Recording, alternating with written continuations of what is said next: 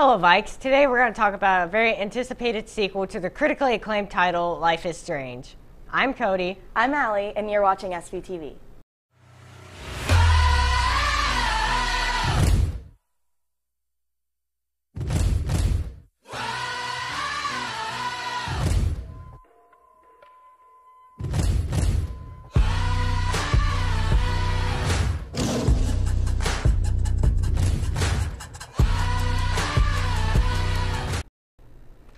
Sleep in a Box is this Saturday. We caught up with Mr. Collins to learn more about it. I'm here today with Mr. Collins to learn more about Sleep in the Box. What is Sleep in the Box? Sleep in a Box is a fundraiser and awareness that Interact puts on every year, and Interact is the Seaman High School Youth Rotary Club. What we do is we have two objectives. We want to be able to give back to the community, so we have 3 organizations that we donate money to from the event. And then the other thing that we want to do is that we want to be able to provide awareness for the homeless problem in our community. And why should kids get involved in Sleep in the Box? Well, aside from the fact that it's a worthy cause, it's a tremendous amount of fun. You get to go to the football field Saturday night. You get to sleep in a box or a tent or some other abode that you construct from 6 p.m. to 6 a.m. Sunday morning. We play fun games throughout the night. We play music. We have dignitaries from the community, from the 3 organizations that we donate to, as well as individuals from the school board and individuals from the North Topeka Rotary who help us put on the event. Okay, and then how do kids sign up? Well, all they need to do is come pick up a registration form in my room and then turn that registration form in with a signed consent letter from their parents and pay $10 per person. Okay, thank you, Mr. Collins. Sounds like a lot of fun. Now for the rest of announcements. There are many t-shirts on sale right now. For a spirit shirt, see Miss Geis. For an anti-bullying shirt, check Schoology. And for a senior women's shirt, see Reg and Bond.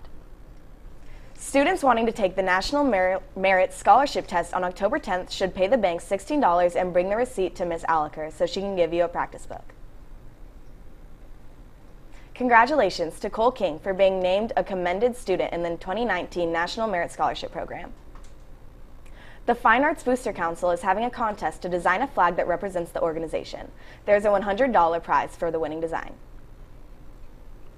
K-State Engineering Scholars Day is Monday, October 22nd. Deadline to sign up is October 8th. Registration link can be found on your Class of 19 Schoology page. Meat sticks are now for sale. They are available during past period and seminar. Author Neil Schusterman will be here October 11th. Students wanting to attend should sign up through the library group on Schoology or stop by the library. There is a fundraiser for SHS History Day at Pi 5. Go stop by and get a pizza. International Thespian Society is hosting a canned food drive during seminar during the month of October. If there are any questions, please see Miss Murphy. The first episode of Sagas airs tonight. Here is the promo.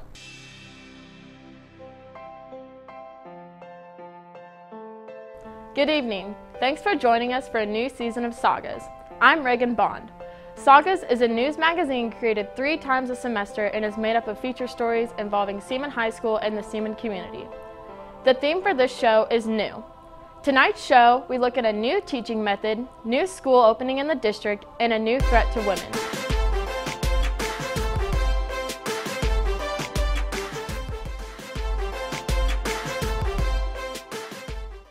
Make sure to check it out. Now over to Allie with sports after a commercial break. It is Homecoming Spirit Week. Monday is PJ Day.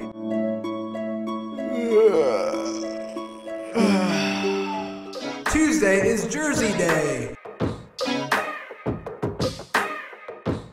Wednesday's favorite holiday day. Oh, Merry Christmas. Thursday is Kindergarten Picture Day.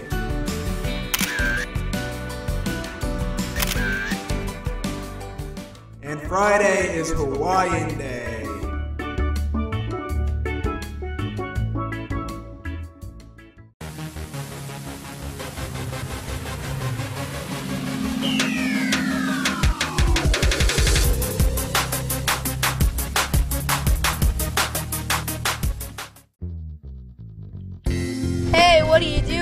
Sleep in the Box, haven't you heard of it? Sleep in a Box is this weekend. It's a fun event to help raise money for the rescue mission and food for local shelters sponsored by Interact.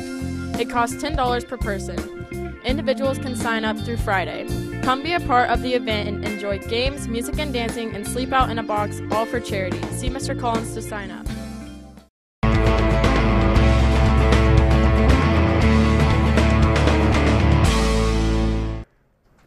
There's a football game tonight at Hummer against Topeka High. The theme is American.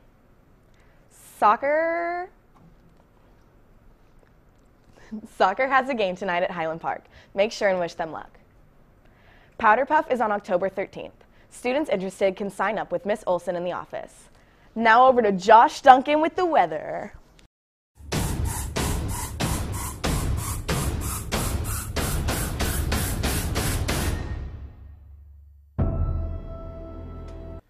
Good afternoon to you. We do have some changes to the forecast to talk about, but first, let's take a look at the updated drought monitor, which still shows Shawnee County in the extreme drought. So that's something we're continuing to track as we move toward the drier season. Now, tonight at the football game, temperatures will generally be in the 60s, clear skies, and no rain is expected. So pretty good weather as you're heading out tonight.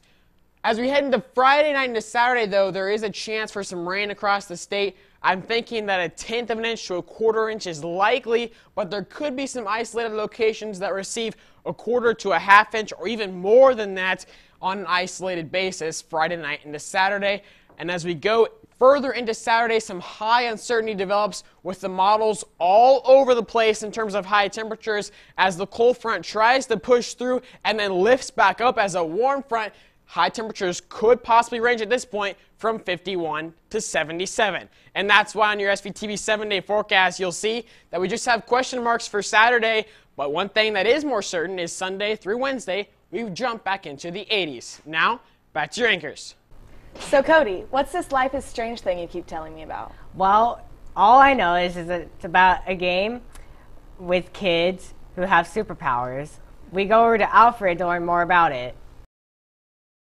Life is Strange is a popular episodic video game that came out on January 30th in 2015 and was played by many different gaming channels. Okay, Life is Strange is basically a game in which you play as Max, who has the ability to go back in time and change things, and she's going to college and she's trying to solve these mysteries. It's kind of like a mystery story-based role-playing game. So as you progress through the story, you try to find out more about characters and you try to determine what's going on in the town. As you play, you are trying to figure out there's something wrong. There's a giant storm that's coming. As you play as Max, she gets these visions of the future and she's trying to figure out how to prevent it or try to save the people that she loves from dying to the storm. Life is Strange Season 2 will follow the story of two brothers going down to their family home in Mexico. I think it's pretty interesting because the first set of characters have it seems a little unnecessary to bring them back because it feels like their story has already been told and that there's nothing that needs to be elaborated there. I'm kind of sad because I really liked Max and I liked Chloe. That was a good storyline, but I get it. It can kind of vary the world so we can see different parts of what the world is like. So then they can kind of make, if they ever do a third season, they can kind of do something that's bigger and bolder than they have with the first two seasons. One of the differences with Season 2 is the ability to time travel will not be implemented, but a new power will be introduced instead. I think they're going to put in telekinesis, which is the power to move things around with your brain, which is pretty cool. I would say either some sort of ability to either go invisible or travel faster, because in the first game, going back in time, you were able to know what was going to happen in advance, so you could play the game around it. If they can change it up and do invisibility or something like that, they would be able to do different stuff. They would be able to change how the gameplay works, but still keep that same feel oh, because you can do this, you'll be able to know what's coming. So we'll give the same, at least, gameplay feel for the game. Life is Strange Season 2 Episode 1 comes out today on Steam, PlayStation 4, and Xbox One. So why don't you check it out? I think there are going to be some surprises that come along.